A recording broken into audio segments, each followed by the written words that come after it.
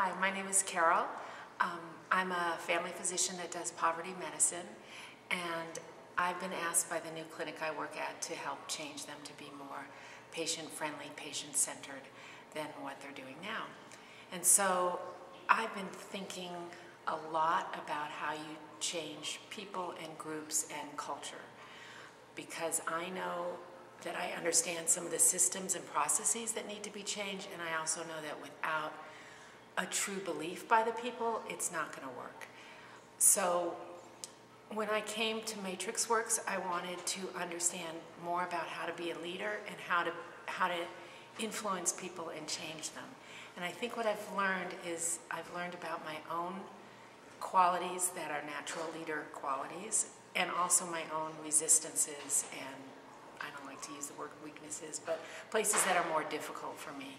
And I've gotten to experience that awareness and then use it to help me become more powerful as a leader in a very authentic way to myself. I don't feel like I'm having to fake it to be a leader now. And so I'm really excited to go back and try what I've learned.